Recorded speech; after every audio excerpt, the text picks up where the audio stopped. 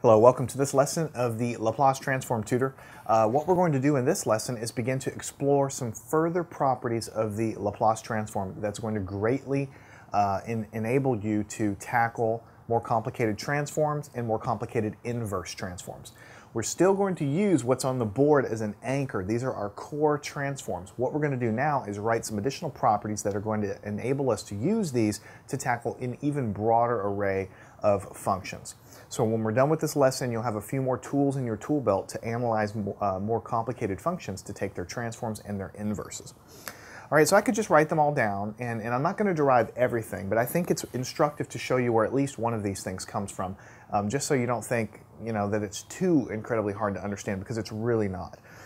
By now, in science and engineering, you probably figured out that exponentials are important. You can see we have exponentials here, all through calculus and physics and engineering and things like that. So it's probably going to come up that we're probably eventually going to want to take a transform of a function of time multiplied times an exponential.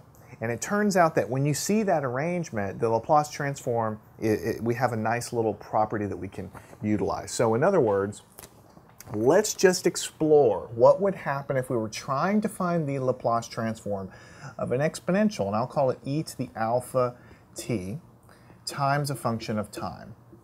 So you all know that if the exponential wasn't here at all, it would be just the Laplace transform of f of t. We've been talking about how to do those in certain forms here.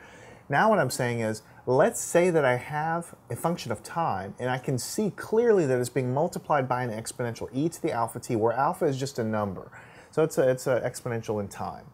All right, so what would we do? I could just write the property down, but what you would do if you were trying to derive it is you would take the integral from 0 to infinity of e to the minus st times whatever you're trying to take the transform of. In this case, e to the alpha t times f of t dt. Now, notice we're trying to derive this. So we're basically taking, we could say we'll sit around the campfire and make this up and say, gee, what would happen if we had something times an exponential? And what would that look like? So we just stick it inside the transform integral. And then we'll quickly find out that when we do that, something interesting happens, because these are two exponentials. We can combine all this stuff here, and we would have e to the minus s minus alpha t times f of t dt. Make sure you understand that. Since these have the same base, we can just add the exponents. And when we add the exponents, I'm just going to factor out this negative sign and factor out the t. So if you multiply everything through, you get negative st, which is that, plus alpha t, which is that. So all we've done is basically do some factoring here. We have one term with an exponential in time, and we have our function of time here as well. All right, so let me draw a conclusion for you, and I'll put a little curly brace under here and say this is similar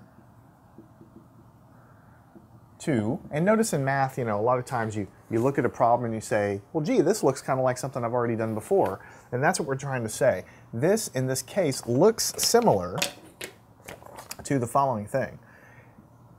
Integral 0 to infinity, e to the minus st f of t dt. In other words, if we have a function multiplied by some exponential, and we do the simplification, then it really just looks like the Laplace transform integral. This is the Laplace transform integral if we were just transforming f of t.